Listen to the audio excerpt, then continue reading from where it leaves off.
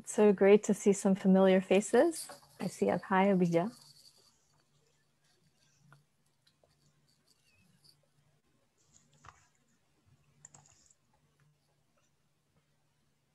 Yeah, so we are live now. Good evening, everybody, and welcome to this special lecture by Professor Tejaswini Ganti. I am Ishan Sharma, founder of Carvan, and I am so delighted to have her because I am a fan of Bollywood, as most of the Indians and now in the West as well. And today she's going to talk about the evolution of state policy toward the Hindi cinema.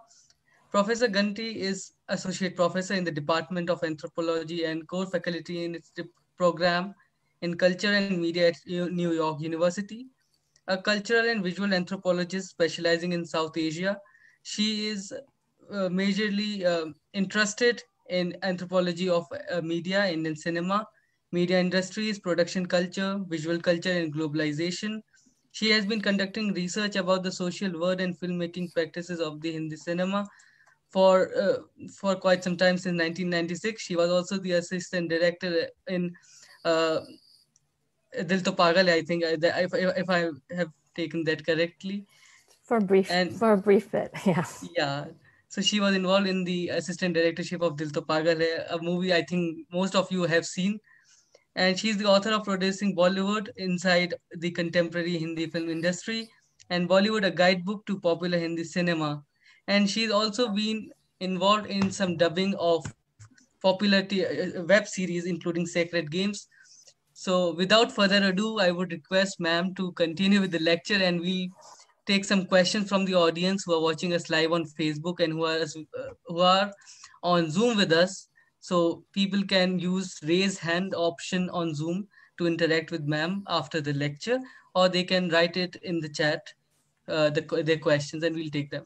So over to you, ma'am, and thank you so much for accepting our invitation. All right, thank you. Actually, and Ishan, thank you so much for the invitation to speak. I'm really excited to be here. Good evening, everybody who are in India, and good morning for those of you who've joined me here in the US. I'm really excited to be here, really excited to see some familiar faces and names. And I want to say, I think Caravan's initiative is terrific to make Indian history more accessible and point out its relevance for our times. And to everyone watching and listening, I hope you and your loved ones are staying safe and healthy during this pandemic. Today, I'll be talking about the history of the Indian government's relationship to the Hindi film industry. It's a very tumultuous relationship. It's marked by a great deal of ambivalence. And first, to make sure everyone is aware of the basic history of filmmaking in India, I just want to remind us that the history of cinema in India goes back to the end of the 19th century, when the first films were screened in Bombay in 1896. The first Indian feature film, Raja Harishchandra, was released in 1913, and the first sound film, which was in Hindi, Alamara, was released in 1931. Now, within a decade of the advent of sound, the ratio of foreign films being screened in India dropped to less than 10%, and the film industries in India grew at a rapid rate without import barriers or state supports. It was also the only large-scale film industry to develop under colonial rule. Even before independence in 1947, India was the world's third largest producer of films, and filmmaking was the 8th largest industrial activity in India. And after independence, India was the second largest producer of films, following the United States. And since 1971, India has been the world's largest producer of films, making somewhere between 650 to 1,000 films a year in about 20 languages.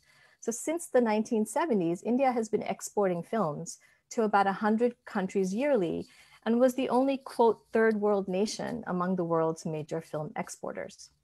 Now, despite, this type of scale and the popularity of mainstream cinema, for more than 50 years, the Indian government didn't regard filmmaking as an industry, nor did it regard popular cinema as an art form.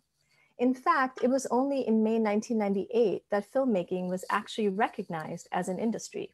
So even though people and the media use the phrase Indian or Hindi or Tamil film industry, from the point of view of the government, there was really no, quote, film industry in an official sense. So what was cinema?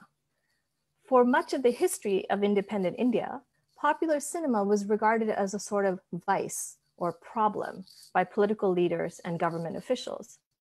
So today I'll be discussing the Indian government's attitudes and policies toward filmmaking, and how they've changed over time in order to illustrate the significance of cinema in the politics of national prestige, nation building, and modernization in contemporary India. So I just want to give you a broad kind of roadmap of my talk, and I'm just going to share just to give you a sense of what the outline is of the talk. So here, first I want to talk about how the medium of cinema, right, was viewed during the anti-colonial struggles by national leaders like Gandhi and Nehru. Then I'll look at, I'll be talking about how cinema was regarded and treated in the first 50 years of India being an independent nation, an era that's marked by an ethos and concern with development and modernization. So there's three main ways that cinema is thought about and talked about in this period. Cinema is regarded as a vice, as a cultural problem, and as a tool for development. And then finally, I'll discuss the change in attitude and policies that happened after economic liberalization in the 1990s, and cinema starts to be thought of as kind of a form of national heritage and as economic enterprise.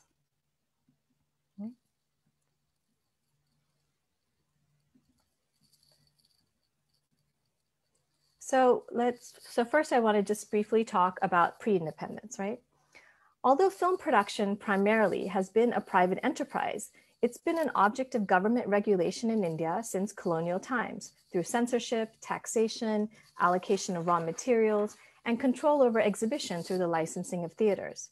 Now, while Dadasaheb Phalke, who made Raja Harishchandra in 1913 and has earned the title Father of Indian Cinema, he was explicitly nationalist in his motivation for making films. He wanted to create Indian images for Indian audiences and wanted to establish a completely indigenous or Swadeshi industry.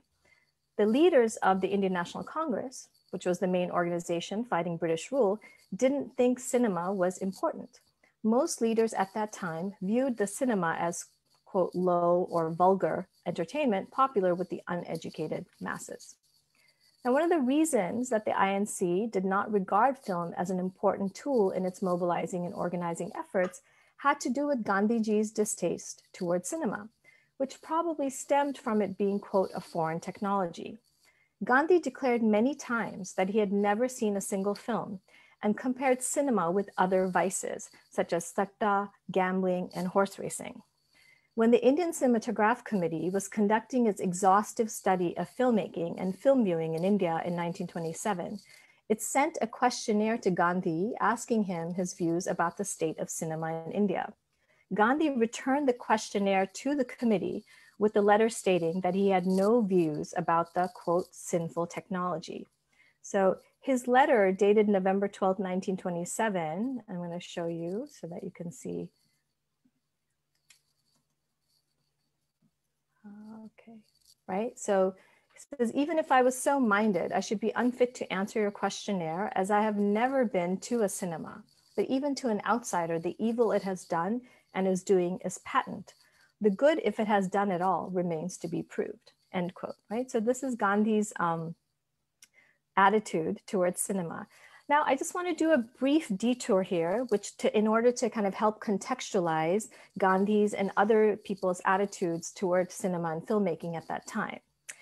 Remember that until the 1930s, when films started to be made in sound, the majority of films being screened in India during the silent era were American films.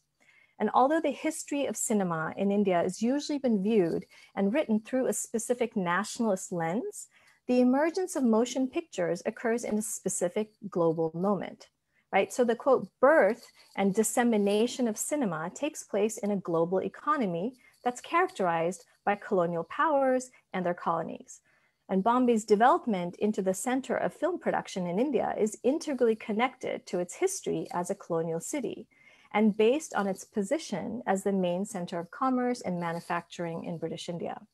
The economic base of Bombay allowed for film technology to take root and flourish as capital from other industrial and commercial activity flowed into filmmaking. So when you do start to have local filmmaking take off in Bombay, the industry was marked by a high level of ethnic, religious, linguistic, and regional diversity in terms of its members. We always think of the current Hindi film industry as really cosmopolitan and diverse.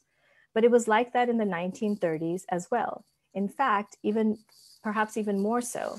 Not only were members of the Bombay film industry were they from every region in South Asia, but they were also from Europe and Australia as well.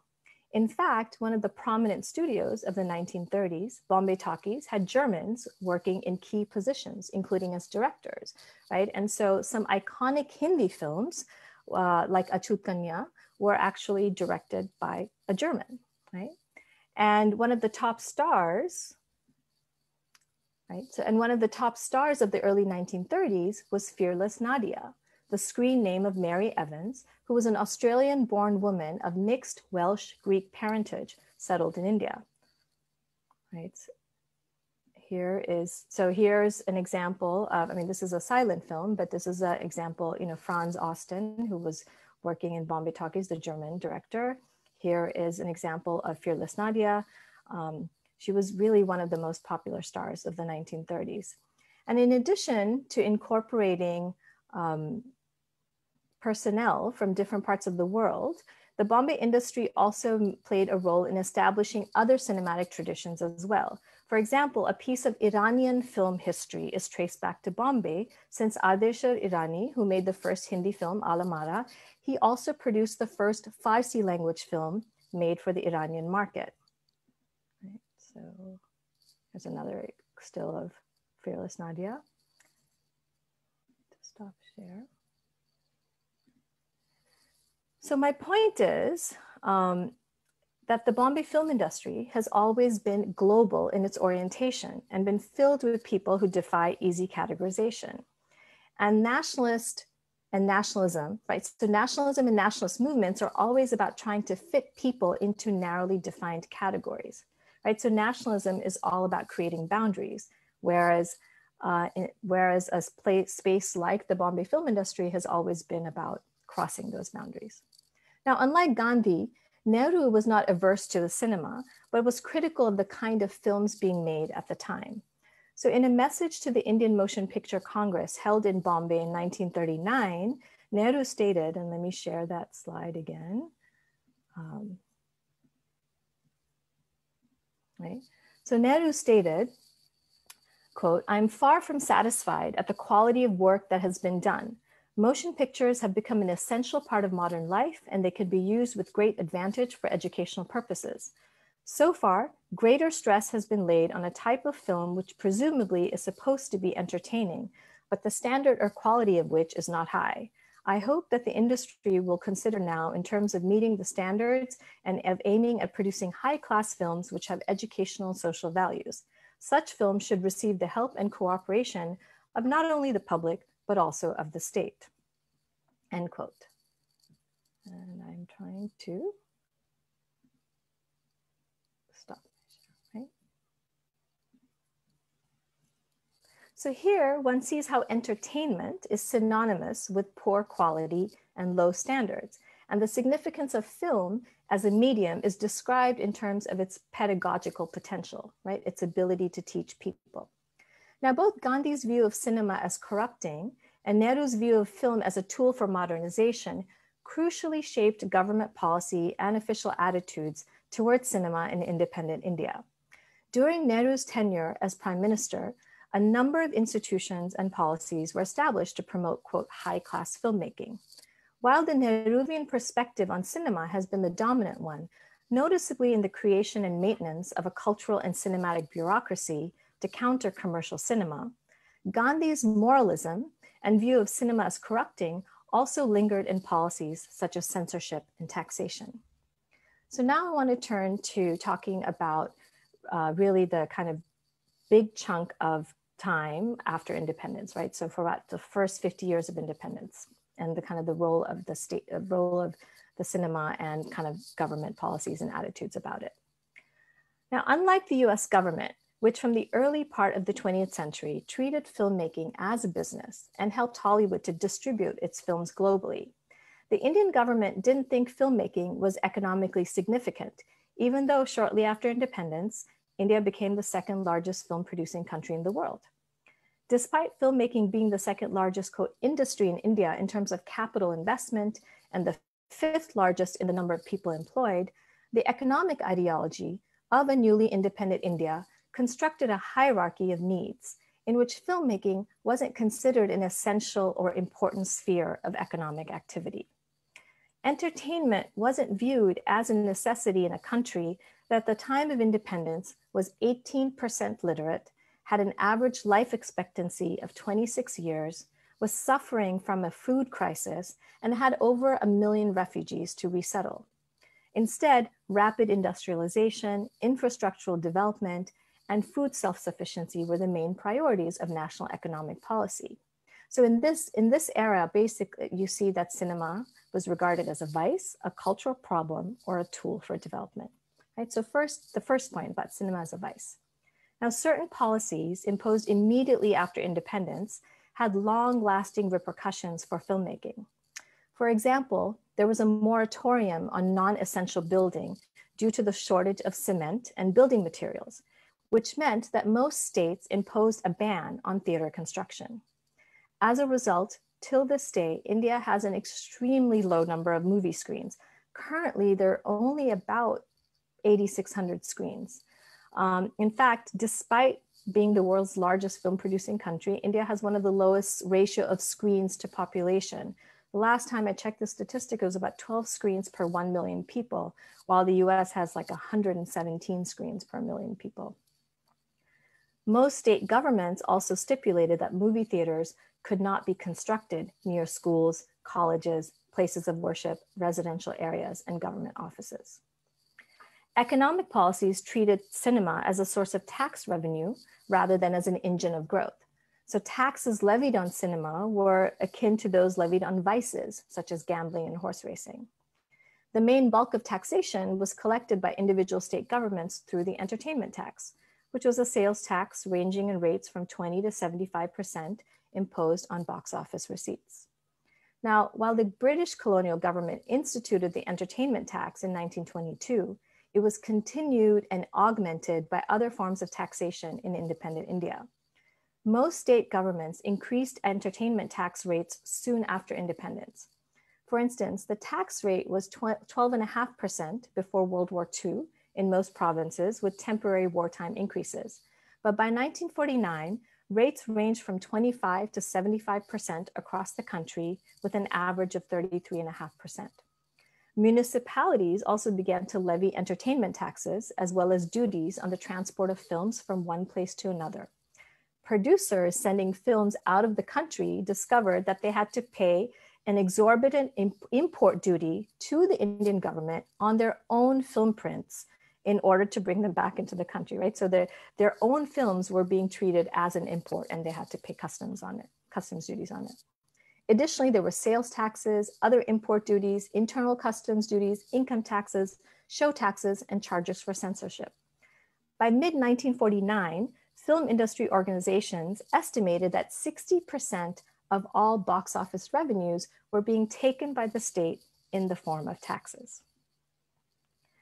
While state policies of taxation and licensing accorded films the status of a vice, state cultural policies treated mainstream films as a threat to other art forms. As I mentioned earlier, as a British colony, India was the world's third largest producer of films. So from the point of view of the national leadership after independence, filmmaking was seen as having escaped the effects of colonialism, unlike other artistic and performance traditions that had suffered greatly. In fact, the popularity of films and their music was viewed as a threat to novelists, painters, classical singers and dancers, and folk performers. A myriad of ministries, academies, and institutes were established shortly after independence, dealing with the visual, performing, and literary arts, like the Sangeet Natak, Lalit Kala, and Sahitya academies. The Indian government, in an effort to revive and support the traditional arts and high culture, excluded cinema from these categories and placed it under the purview of the Ministry of Information and Broadcasting rather than the Ministry of Cultural Affairs. This cultural bureaucracy consistently viewed cinema as a problem, warranting the attention of a number of government commissions, inquiries, and symposia in independent India. So some examples of what I mean by this is cinema as a problem, right? All of these ways. So here you see there's the 1951 Film Inquiry Committee, the Sangeet Natak Academy Film Seminar of 1955, the Khosla Committee on Film Censorship in 1968, the Symposium on Cinema in Developing Countries in 1979, the Working Group on National Film Policy,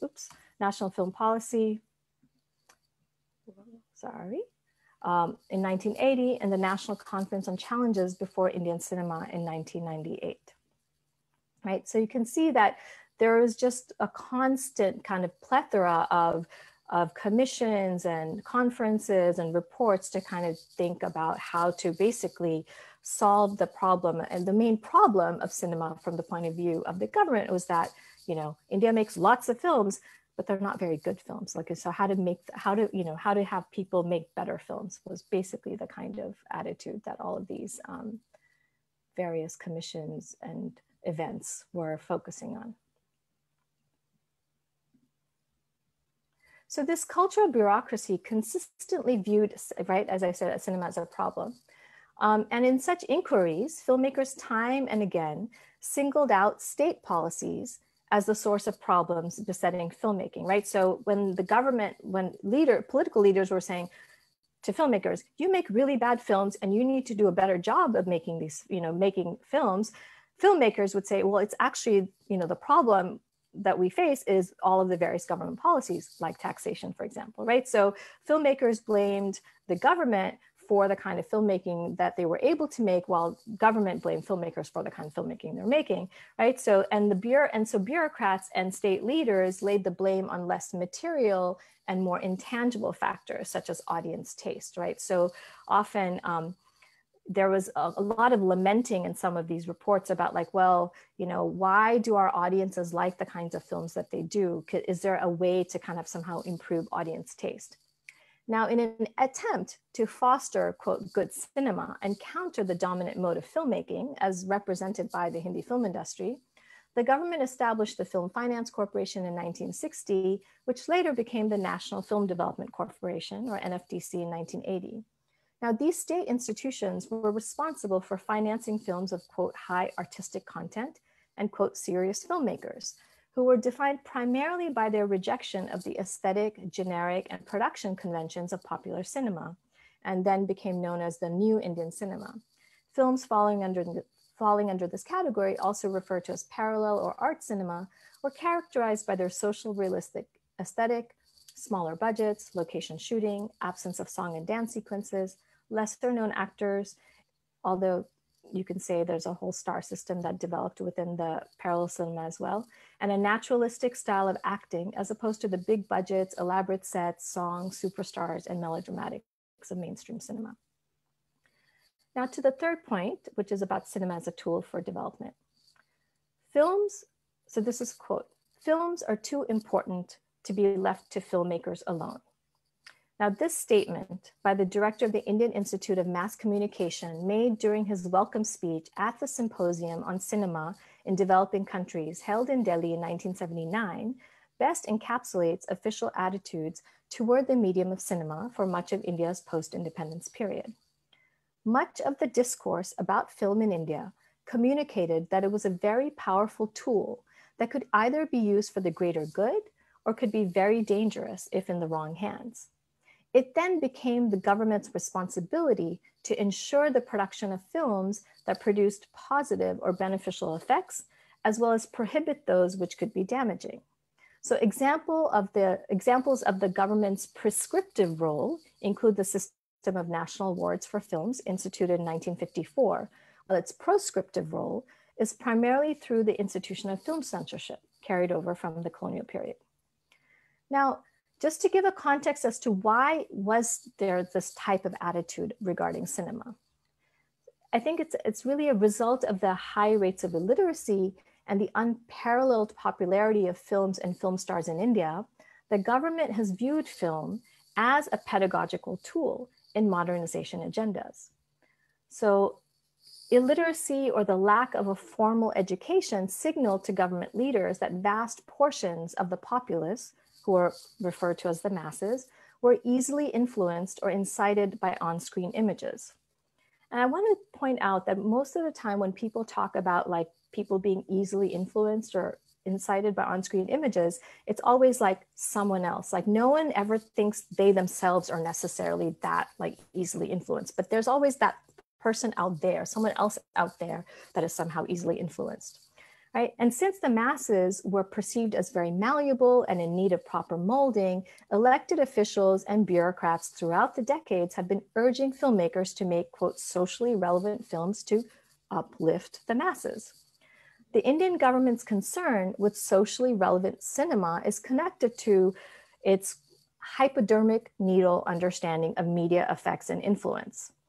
Now, in this very simplistic top-down causal view of media influence, cinema and audiovisual media in general can directly influence behavior and shape attitudes and subjectivities.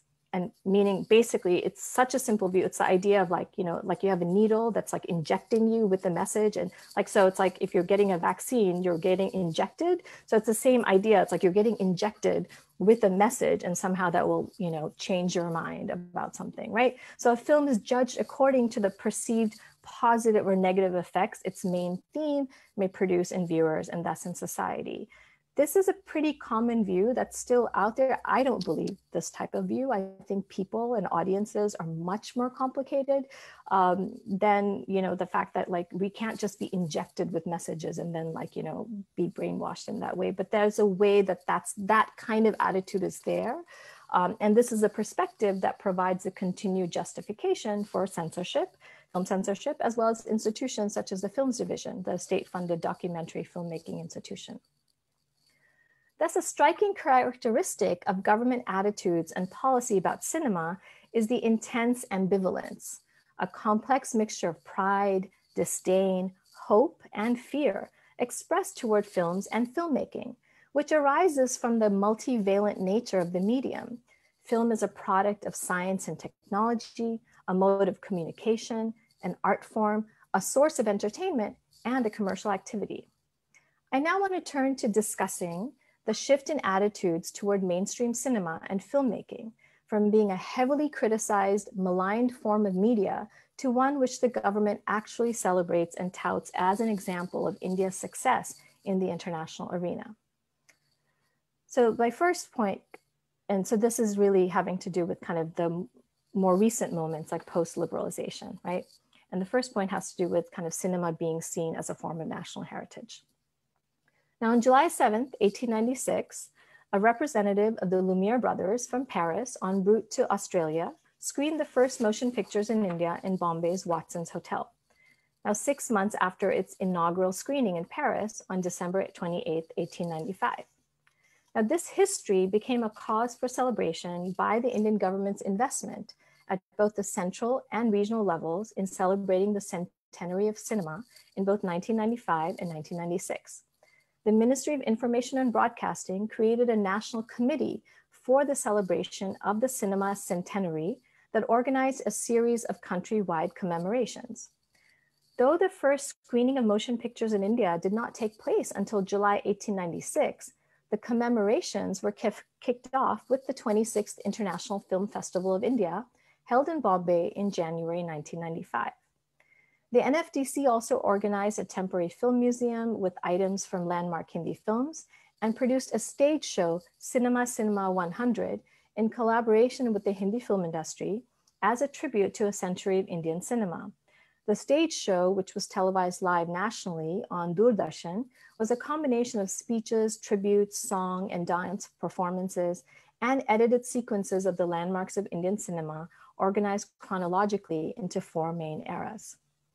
Now, during my first stint of fieldwork about the Hindi film industry in 1996, I was able to attend the final commemorative event, which was the Indian Cinema Centenary Celebration organized by the National Film Archives in conjunction with the Department of Cultural Affairs of the Government of Maharashtra on July 7, 1996. The event was comprised of a combination of public and semi-public rituals inscribing the history of cinema in India onto the urban landscape of Bombay.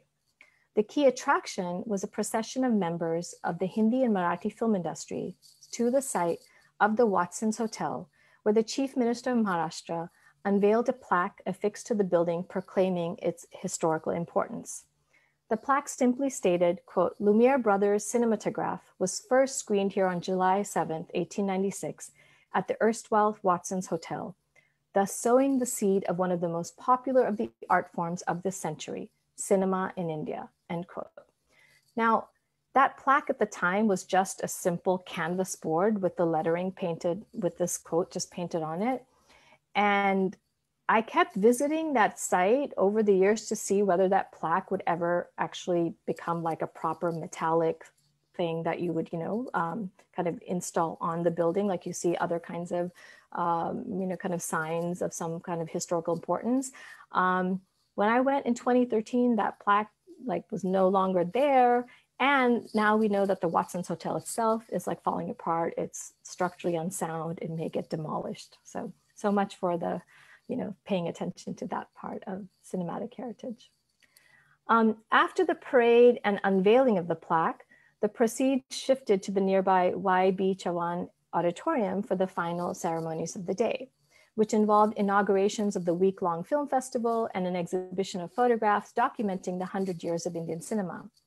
Various government officials made short speeches about the historic importance of the occasion and the significance of cinema in India. The Minister for Cultural Affairs at the time, Pramod Navalkar, declared, quote, "This is an industry where there are no divisions based on caste, language, religion, or region," end quote. The director of the National Film Archive, Suresh Chabria, asserted, quote, "It is really the public of India that has taken cinema to their hearts and minds. Nowhere in the world has a public taken to cinema as much as has the public of India. It is really them we have to thank," end quote. Now, what I found really striking about these rituals of commemoration was the extent of government involvement.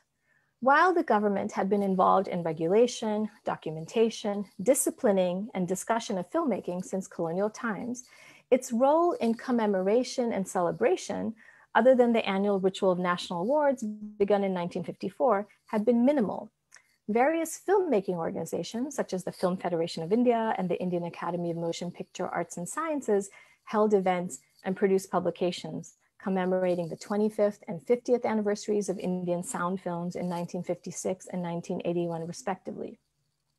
These earlier commemorations were initiated and organized by filmmakers, with bureaucrats and government officials providing felicitations and commentary, while the centenary celebrations were initiated and organized by state institutions, with filmmakers playing a small role. Whereas the earlier political leaders urged the Bombay film industry to create, quote, socially relevant films to uplift the masses, statements from the various events and texts associated with the centennial commemorations were light on the criticism of popular cinema. Instead, they detailed the prolific nature of film production in India, emphasizing India's lead over the rest of the world, reiterated that the history of cinema in India was as old as the history of the medium itself, and asserted the popularity of domestic films within India.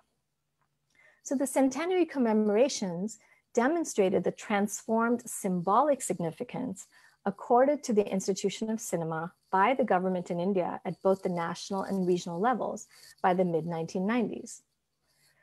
So why this shift? What led to this change in attitude? I would attribute it to the changes in the media landscape brought on by economic liberalization. After the advent of satellite television in 1992, dubbed by the press and some commentators as, quote, an invasion, the mass media was at the center of public debates, controversies, and anxiety around questions of nationhood, cultural sovereignty, authenticity, tradition, and identity in India. During this period, the state's policy rhetoric regarding media was focused more on safeguarding national sovereignty and, quote, Indian values, rather than uplifting the masses. In addition to satellite television, the other noticeable feature of the transformed media landscape was the increased presence of Hollywood films, both in their original English and dubbed versions. With the appearance of American content on television and in theaters, Hindi films took on the value of cultural authenticity and Indianness vis-a-vis Hollywood films. However, it wasn't simply in their identity as indigenously produced films, but also in their very objectified and elaborated representations of Indianness that films from the mid-1990s operated as signs of the nation. the films from the mid-1990s were very concerned with issues of family, ritual, cultural authenticity, and could operate as symbols of the nation in a way that was not antithetical or opposed to official ideologies. So now turning to this last point about cinema as economic enterprise. Now, as I mentioned in the beginning, filmmaking wasn't officially recognized as an industry until 1998.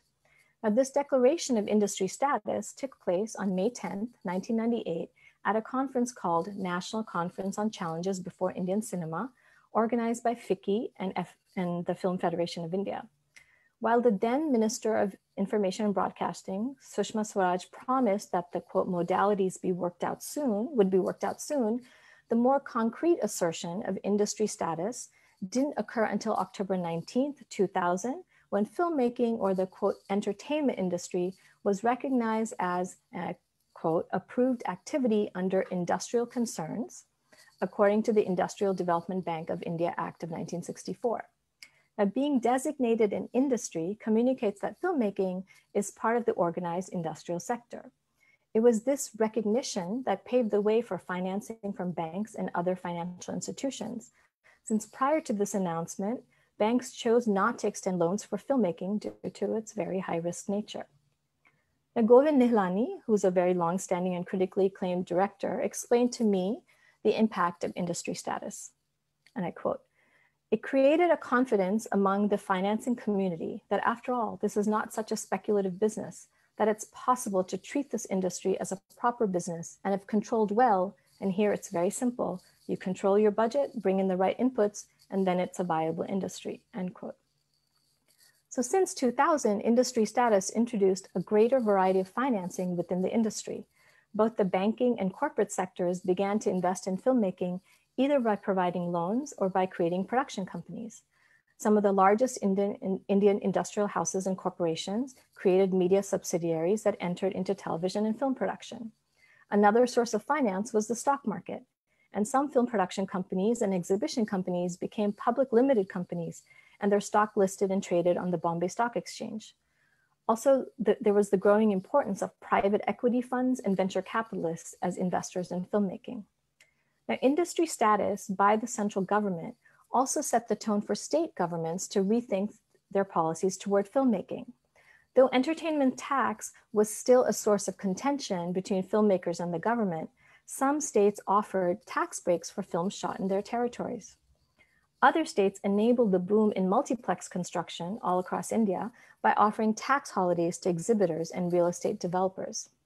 Of course, now, since the passage of the GST, there's actually no longer entertainment tax. So rather than perceiving it as a vice or as a problem as it had in the past, the Indian state since 2000 perceives commercial filmmaking as a viable, important, and legitimate economic activity that should be nurtured and supported. Government agencies, in partnership with film trade organizations, try to promote the export of Indian films at markets held at major film festivals, such as Cannes. Regulations regarding foreign investment within the media sector have been relaxed, so that up to 100% foreign direct investment is allowed in any aspect of filmmaking: financing, production, distribution, exhibition, or marketing. At various international forums, government officials court foreign investments by representing entertainment media as a high-growth industry in India. For example, at the World Economic Forum held in Davos, Switzerland in 2006, the India Brand Equity Foundation, a public-private partnership between the Ministry of Commerce and Industry and the Confederation of Indian Industry, distributed a report called Entertainment and Media, which provided an overview of the various media forms and their economic potential in India.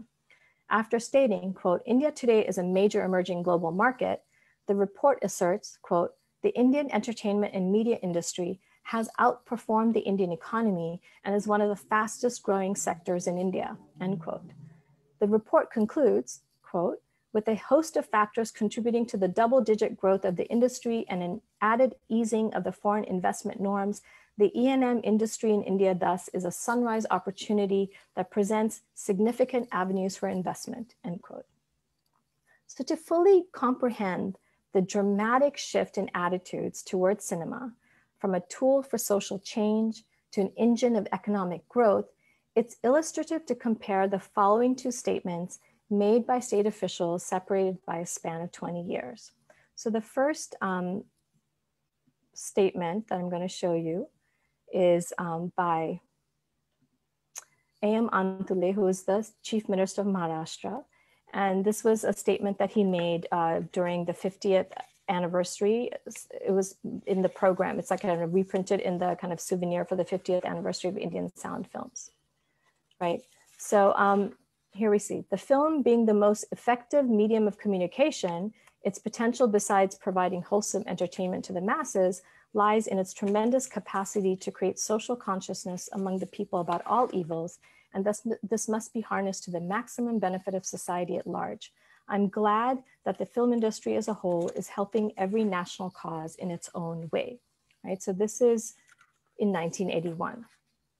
And the next statement is by Arun Jaitley, who's the Minister of Information and Broadcasting, and this statement was made in 2000 and here we go. He says, the entertainment industry, along with the IT industry, have become the buzzwords globally. It is being widely recognized and accepted that together, these two sectors will increasingly dominate the world economic landscape. Recognizing the importance of this industry, the budget for this year has given major concessions to this segment, which will pave the way for its rapid growth. It is expected that taking advantage of these measures by the government, the Indian entertainment industry would take the initiative in multiplying manifold its revenues, contribution to the exchequer, employment potential, and foreign exchange earnings, end quote. And this is from a document that was produced for a FICCI conference.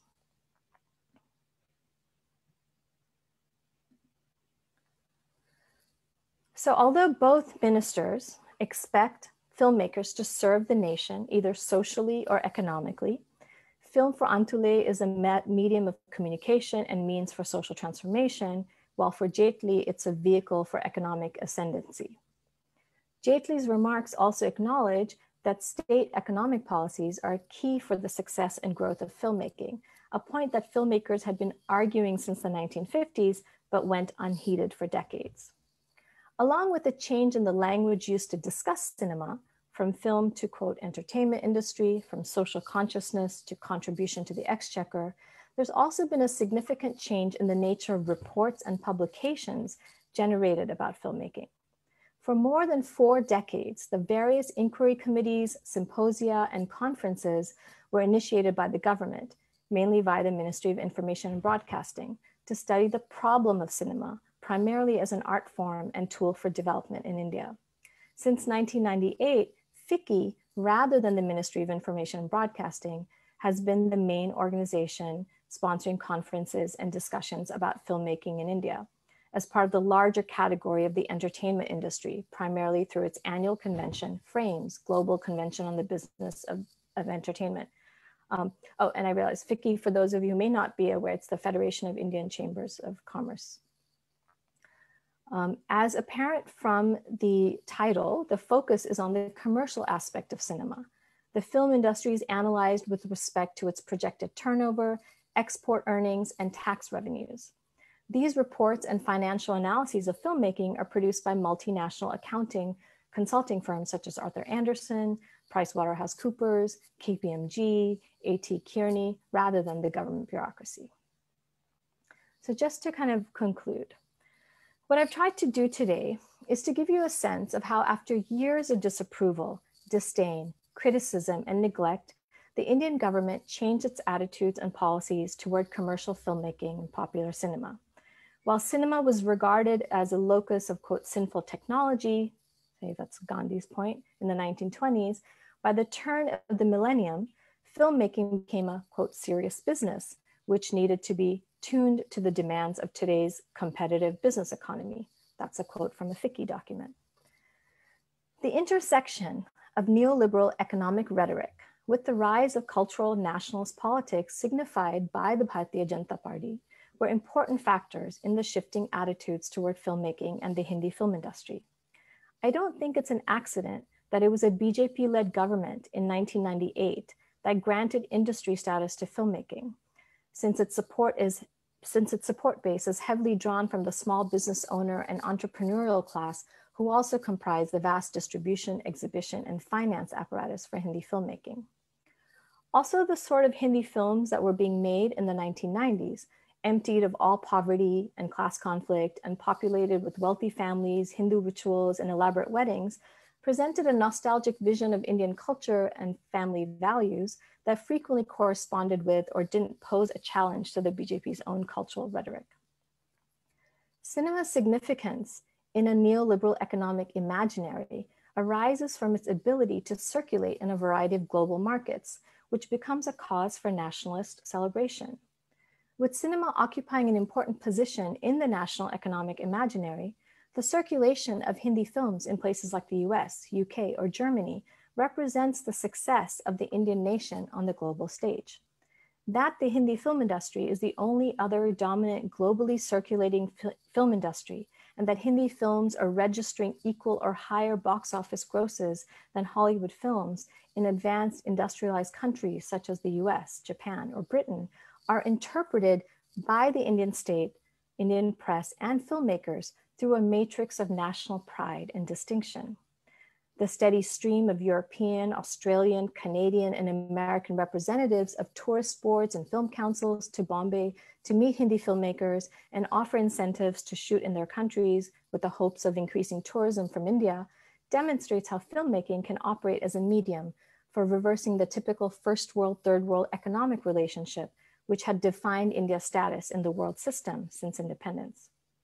More recently, government officials have been discussing the role of cinema and the film industry as an important manifestation of India's soft power in the world. This was apparent in the most recent FICCI Frames conference that took place virtually this year. The phrase harnessing India's soft power via the media and entertainment industry was constantly being used. However, this doesn't mean that the tensions between the government and the Hindi film industry have been resolved. In fact, the way that the Hindi film industry has been under attack over the last several months, various branches of the government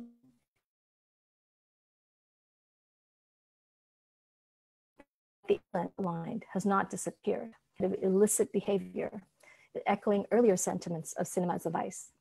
On the other hand, the global success of contemporary Hindi films and the global circulation of film stars like Priyanka Chopra, the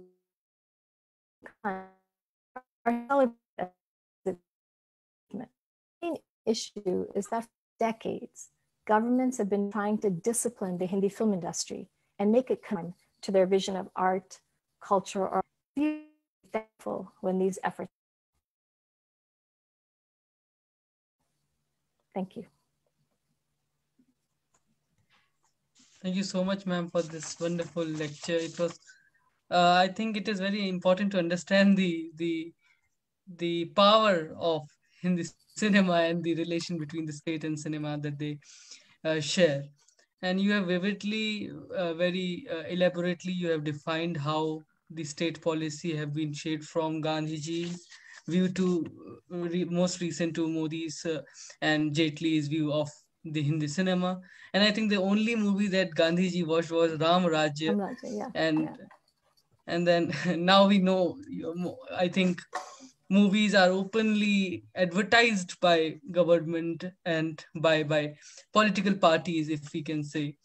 So, ma'am, do you think that from Nehru and Gandhi to Jaitley and Modi, do you think there's a change in the view of nation building cinema? Like we had Mother India and then we have Purab Paschim, showing a certain national identity of India, very secular identity of India.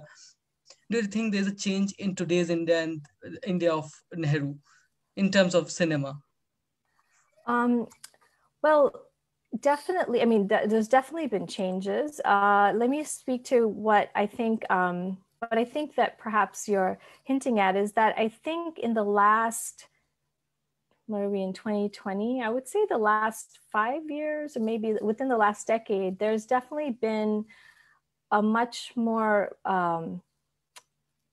broader, I guess, like a much more public assertion of a certain vision of the past that doesn't necessarily align with how we have thought about our past, right? So you have much more overtly like Hindutva-oriented narratives that are making it into popular cinema, where history itself is being basically rewritten via cinema. So I'm thinking, for example, that film, is it called Kesari, the one with Akshay Kumar?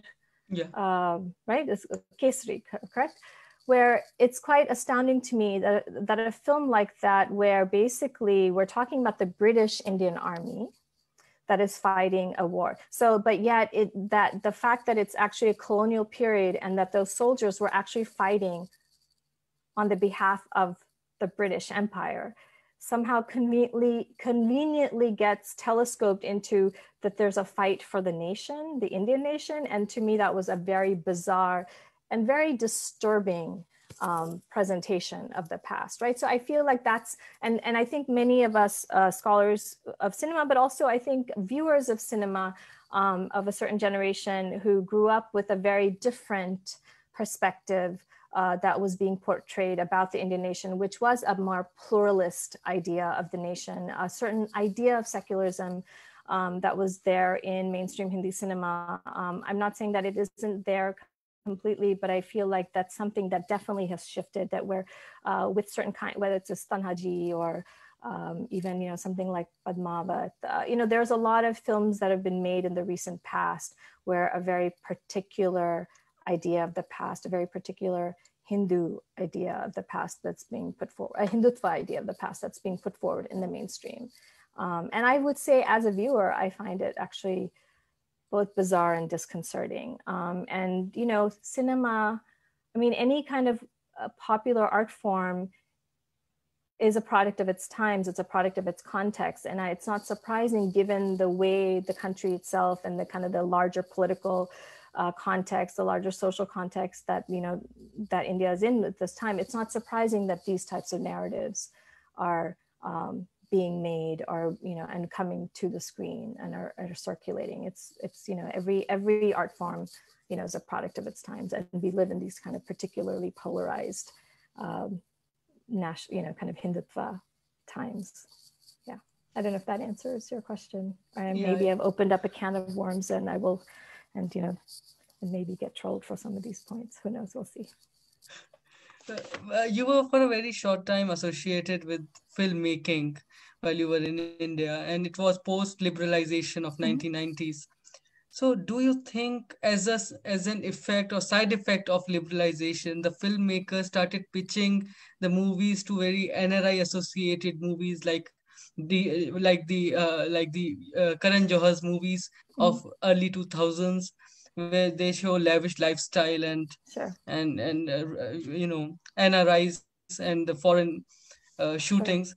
Do you think this was also a side effect of the liberalization? Because earlier in 70s we have movies like Purab of Paschim which were shot you know, abroad, but it was not that much that we see after liberalization. So do you Sure. see it as an effect? Yeah, I've actually, I wrote extensively about this period in my book, Producing Bollywood. I mean, I think we have to be careful. There is a way that, and that, you know, I am part of the NRI audience, that NRI diasporic audiences started to be blamed by the Indian press for like everything that went wrong with, you know, Hindi cinema in the 2000s. It's, you know, this basically this idea that, you know, filmmakers are only making films for the overseas market. And I want to say that filmmaking is is a mix of a lot of uncertainty and, you know, a lot of kind of shots in the dark. And when things work, then people have this like hindsight analysis that, oh, this worked and hence, right? So like sometimes the analysis itself is problematic. But having said that, well, definitely the overseas markets became important in the sense that filmmakers were able to actually recoup revenues from them because of certain kinds of changes in distribution arrangements. Prior to the late 90s, or prior to really the early 2000s, like filmmakers would just sell their overseas rights and had no idea how the film did, and they didn't have any way of actually getting those revenues. Once they were able to actually start getting revenues back because either they partnered with or opened up their own distribution concerns, then of course the overseas market then became yet another market to kind of think about. And I think what's interesting, and I think definitely, I think what the what the diasporic context allowed for is for certain filmmakers to be able to kind of indulge their own particular aesthetic choices in a way that, like, so, I mean, diaspora, because it's like it was set abroad, like enable them to kind of indulge them, that would seem to be aligned with the narrative. So if you set something abroad, it would actually make it more logical. Well, you shot abroad, right? So you could have those like fantastic locations. I mean, there were still plenty of films where it was set in India and then they were still going off and doing those, wonderful song sequences all over the world. But it offered some filmmakers some kind of idea of like plausibility. Like if we just set it abroad, then we can just like shoot it abroad. We can have, we can have these like lavish, we can still portray this fantasy. I mean, if you think about it, Hindi films have always shown lavish wealth. If you think about some, like even if a film like Avara, which is, about the differences, but, if you see Judge Raghunath's home, it's this lavish home, right? You fast forward decades and you think about like some of Karan Johar's like films. I mean, you see these lavish homes, they just like happen to be set in New York or happen to be set in London. But like, so that the portrayal of luxury has always been there in Hindi cinema. It's just that like, what kind of role did it occupy in the narrative shifted in the 90s? Suddenly, like that's all there was, right? So we see only these wealthy families. And it wasn't just, of course, it wasn't always just NRIs, right? It was also people who had some kind of connection, so in something like Kabhi Khushi Kabhi Gham, it's like both India and the UK. And I think, but also I think what happens is that despite how fantastic they appear, these films, in terms of their look, there was something more I guess, simplistic and yet sophisticated at the same time. Like Purab or Pashchim, that kind of binary opposition, East and West, and like that stark morality kind of morality play that it was showing, if you look at it, is actually a really simplistic idea of what happens with immigration. Whereas at least in like, in the films later, in the late 90s and early 2000s, I think this notion of Indianness is simplistic in one sense, but yet complicated. The idea that, you could be in the UK, you could be in the US, and you could be Australia, and you could still kind of hang on to your sense of cultural identity, and that you were like invested in your Indian identity, is actually more realistic, because most of the times, I mean, I grew up in the US, and, being part of the diaspora, often immigrants and their communities are much more nostalgic, and they're much more invested in hanging on to some sense of cultural identity, right? So in that sense, those films, despite how, completely fantastic they seemed at times, I think they got at an essence that was there, that like some of the older films that portray this binary opposition didn't, if that like makes sense. Yeah. So those who wish to interact with Professor can use the raise hand option on Zoom, and I'll unmute the participants.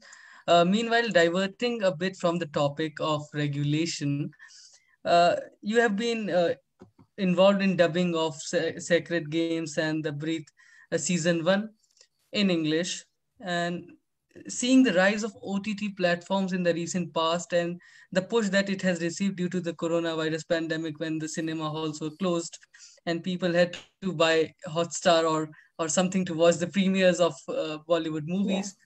How do you see the future of Hindi cinema apart from the cinema halls, like Sure. The what you can say is how we used to perceive cinema, like we had to go to the cinema halls to watch it. Now we can see it easily on our phones. How do you see this change, and how it will affect the cinema industry? Yeah, that's the question everybody's asking. I noticed that 2 people have raised their hands, so I don't know whether 3 people have raised their hands. So should we, or maybe you can get you can note that down. Let me quickly answer this question about OT. This is a $1 million question that no one has a perfect answer to. The one thing that I do want to say that I have been thinking about is that this switch to OTT, because of necessity, there's a lot of discussion. I've been following all these discussions like within the industry kind of, as much as I can sitting here. Actually, sometimes now it's become easier because everything is on Zoom. But is that this anxiety about like, will people return to the theaters? But then also there is also this great hope that maybe by watching all of this, all this content on OTT, people's tastes will improve. So back to those older discourses that I've been following forever, which is that, Indian audiences, somehow their taste is what's holding us back. So like audiences will improve in their taste and they will demand better filmmaking. So there's a hope that a lot of filmmakers I keep hearing that in these discussions. But to me, what I'm most fascinated by is in an industry which is so pegged to stardom, and the economics in the industry, right? Where before the pandemic, even today, nearly 70% of industry revenues come from domestic theatrical box office, right? So it is an industry that depends on theater going. What will happen when you see something on an OTT platform? How do we know if it's a hit or a flop? OTT platforms are notorious for not releasing any numbers, right? They keep all of those, like viewing, they all talk about, they have lots of data that apparently they all know exactly what we watch and how much we watch and how we watch, but they don't actually release that data. So you don't know if something is a hit or a flop when it's on an OTT platform.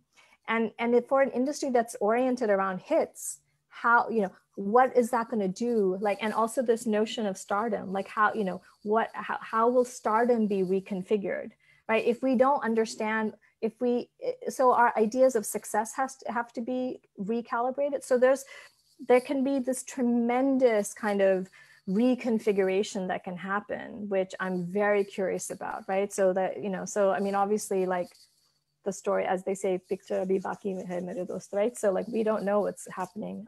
But I just want to, I want to get to, I see that there are, why don't we get to the hands? I'll now unmute Chandni Jaswal. Chandni, you can ask your question. Hi, Chandni.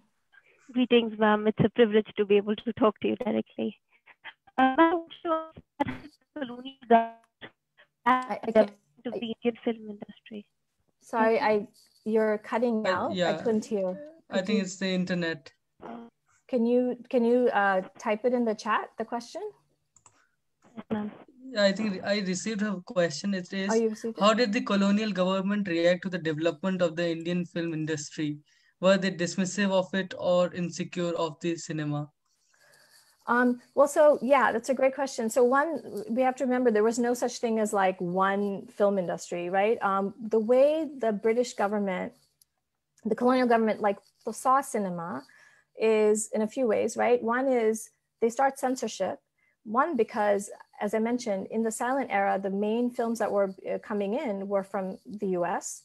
And the British felt that like that was actually competition, the British wanted their films to be able to circulate in India, but the American films were edging them out, so that was a source of concern for them. And also the reason censorship starts is because you have all these kind of fantastic, popular, like titillating American films. So, it's like about like, it's like crime films and Westerns, what have you. And like where you show like all these white people who are doing all kinds of things that are seen as either immoral. Basically, the British were concerned about the reputation of white people and white civilization, right?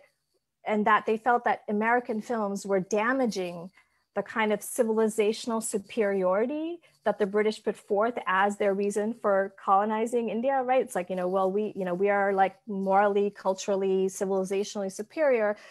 And these American films that were showing, crime and all kinds of other things were like kind of debasing that, right? So that's one of the reasons why censorship gets put into place, is to really protect the image of what, the white person, right? So there's this moral panic that is engendered by the circulation of these American films. So that's censorship.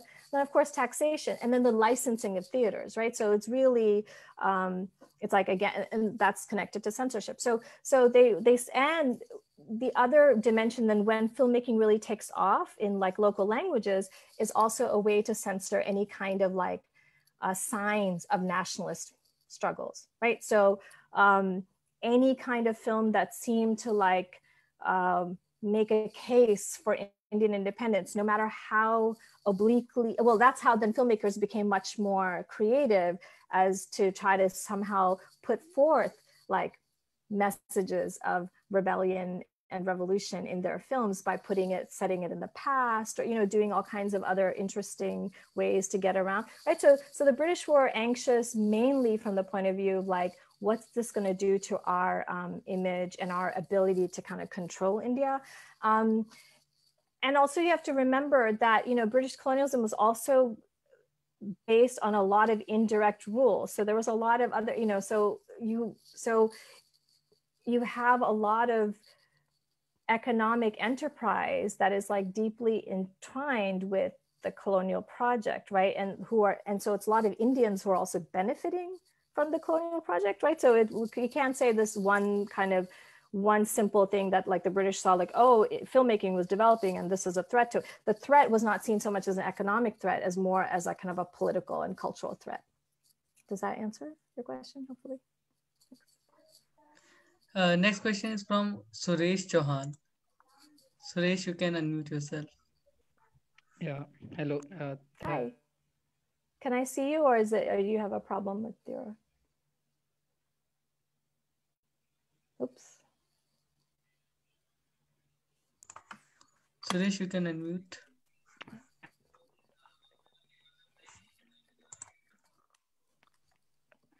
Am I audible? Yeah, you are. Hello. Hi. Yeah, am I audible? Yes, we can hear you.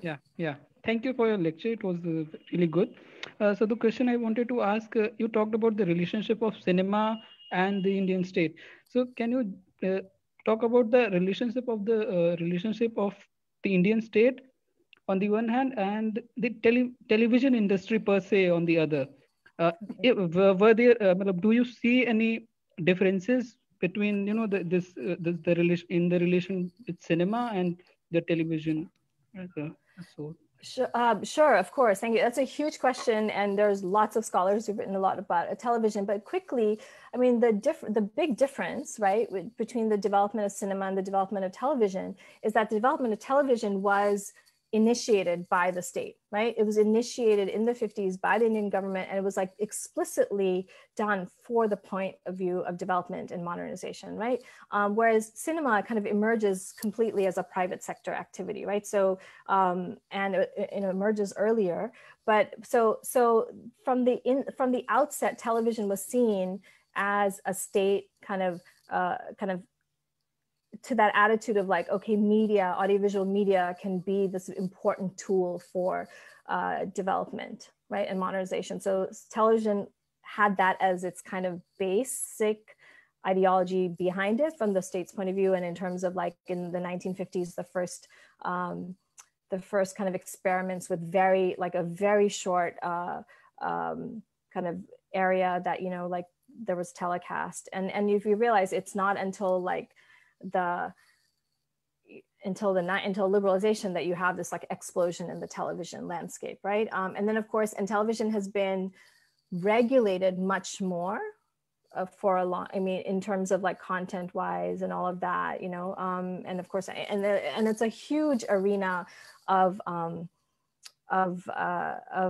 kind of scholarship, and I'm not a television scholar, but like I would say the big difference is that, like, you know, the fact that film develops in a completely kind of it's not unregulated, but like it develops in the private sector, and television doesn't start in the private sector, right? So their kind of origin points are like very different, if that helps. Next question is from Chinmay Kumar. Chinmay, you can unmute yourself now. Hi, Chinmay. Hello, can you hear me? Yeah, I can. Am I clear? Yes. Good evening to everybody from India, and especially good morning, man. You talked about that the government was so late to recognize even in film as an industry in India. In fact, it has to do a lot more so far as the film industry is concerned. But if we'll see the last decade, or the particularly the last election of Indian politics, now the government is using a film industry to spread its political motive, propaganda, vendetta, what you can say. And you can take the examples like the accidental prime minister, biopic of Mr. Modi, and also if I'll say about my state Odisha, last election, Odisha government also invoked the legendary Biju Patnaik in a commercial movie. So how do you see the relationship between political parties with film industries, and don't you see that the political parties are now trying to capture the psyche and the psychology of the Indian common people, from the ranging from the making of the films to the its receptions by the people? Well, actually, thank you. It's a great question. And there's a much longer history than what you mentioned. I mean, if you look at Southern India, look at Tamil Nadu, right? And the state of Tamil Nadu in terms of like, if you look at the history of its politics, post-independence and political parties, and it's, people who've been the chief ministers. I mean, the relationship between filmmaking and political parties and mobilization are deeply, deeply intertwined in Tamil Nadu. And then also to some extent, later you see that also in Andhra Pradesh, right? I mean, when you have chief ministers like N.T. Ramarao, or, you have MGR in Tamil Nadu, and then Jayalalitha, right? So that relationship between filmmaking and kind of formal politics has been there, and has been very tight for quite some time in India. In the other languages, because in terms of the way, if you think about kind of film markets and what, the audience space also kind of being the electoral base, right? There's you see a lot of correspondence between that. Had been less so in the Hindi case because of Hindi being distributed nationally. And so there's no one base, right, for Hindi cinema, although you had those moments in the 80s when Amitabh Bachchan won. He was an MP, right, from Uttar Pradesh. So he also won election, but that didn't bode really well for him. So I feel like, the kind of dimension, I mean, in that sense, like film, the potential for film as a medium of communication, and hence also a medium of propaganda, that is also, I mean, there's a long history to that, right? In the world, the Nazis were really very effective in using film for their mobilization. So that dimension, I feel like, has always been there. I think in the Indian context, I think part of the frustration that, vis-a-vis the Hindi film industry that I was kind of outlining is that I think the leaders weren't able to capture that potential. Now we're seeing that potential much more, as with the examples that you're bringing to fore. And that's the thing to kind of, I think, I find that's troubling, but also it's interesting to kind of think through, that's a question about what is happening in this moment that enables that kind of capture of the kind of filmmaking apparatus on the part of political parties that's effective compared to an earlier time when it wasn't, right? I mean, and I think it also has to do with the people who are entering the filmmaking sphere. I think we're seeing different kinds of demographics of people entering filmmaking compared to the past.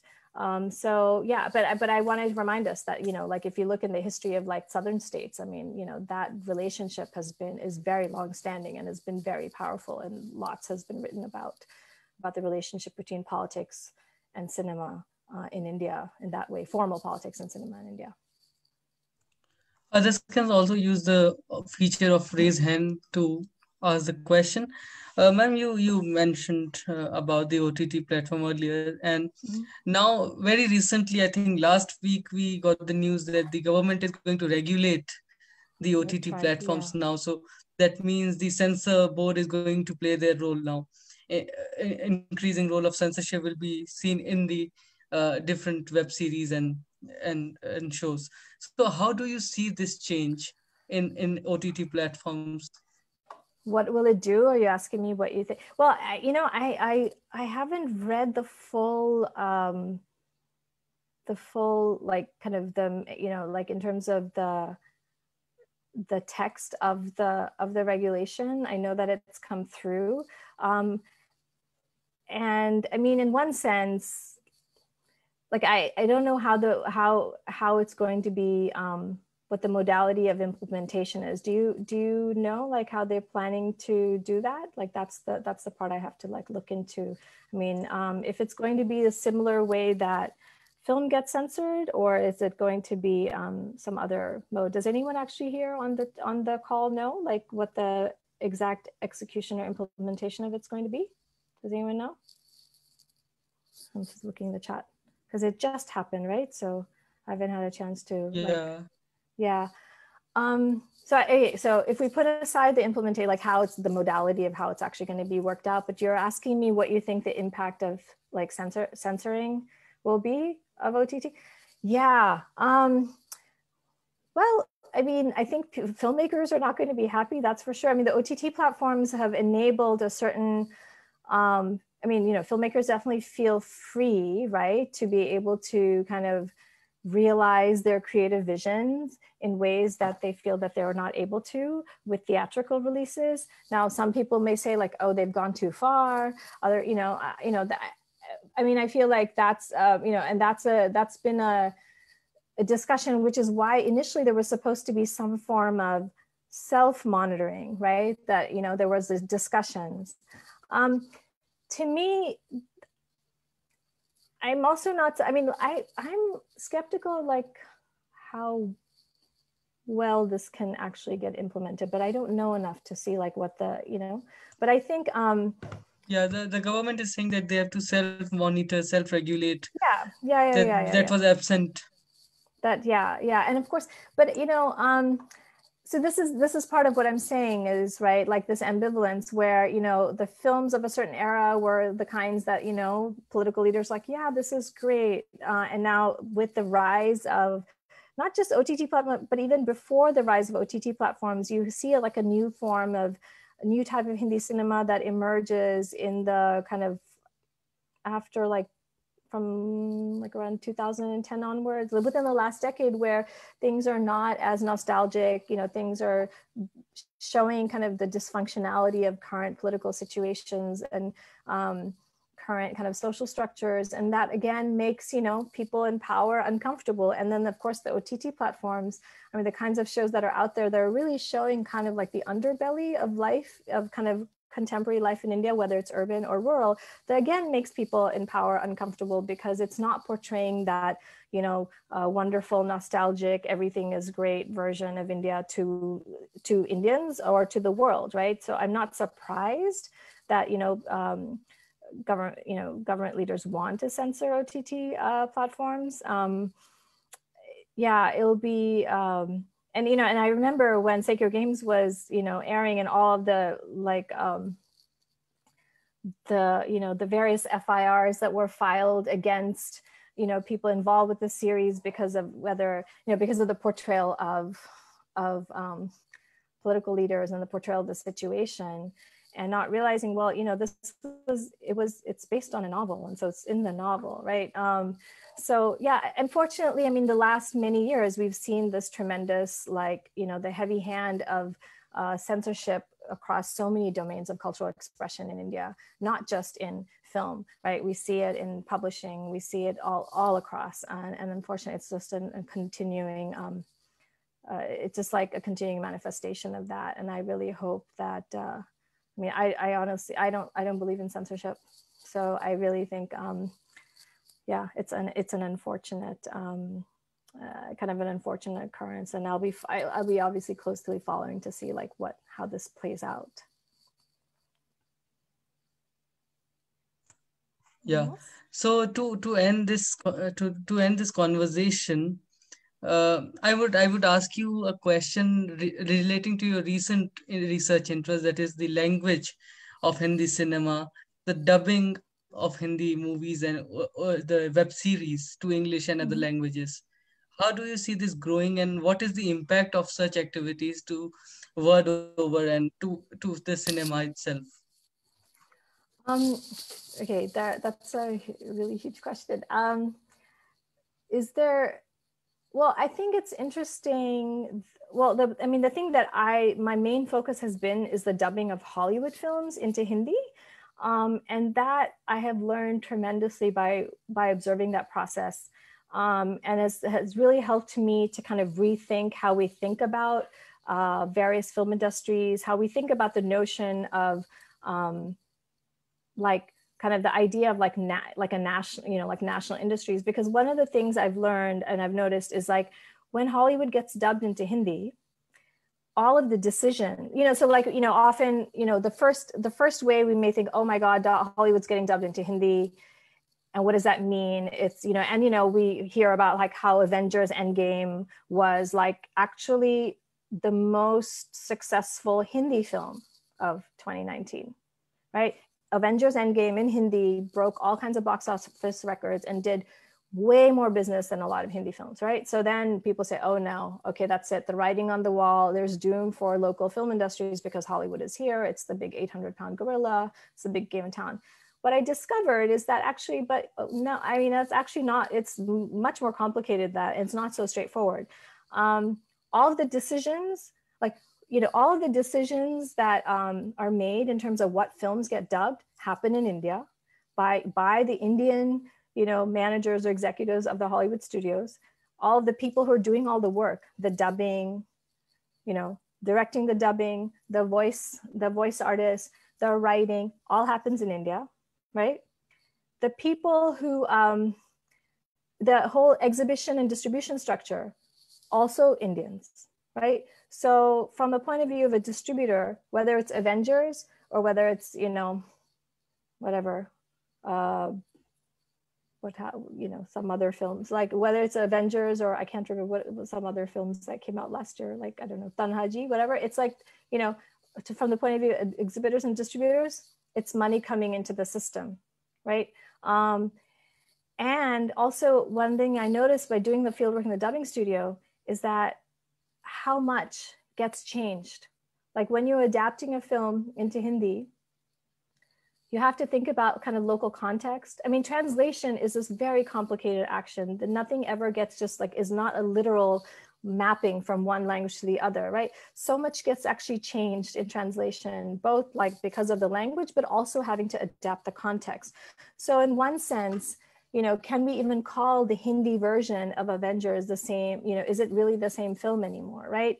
So that's one of the, and also the fact that, you have this really interesting, I mean, like my point is that these industries kind of quote Bollywood and Hollywood, like when you take dubbing into account, those boundaries between these two industries start to get really blurred and get very fuzzy. That's one thing, you know, I realize. And the other thing is like, because I've also looked at the other direction, you know, dubbing of Indian content, like from Hindi to English, that also becomes interesting because then it's suddenly like, how do we think about, you know, like how do we try to think about like garnering a global audience in a very specific way, right? So in this sense, what the OTT platforms are enabling, I mean, Hindi films and Hindi media have had a global audience for decades. Like I would say like from the 50s onwards, it's always been a global industry. It's always been a global cinema.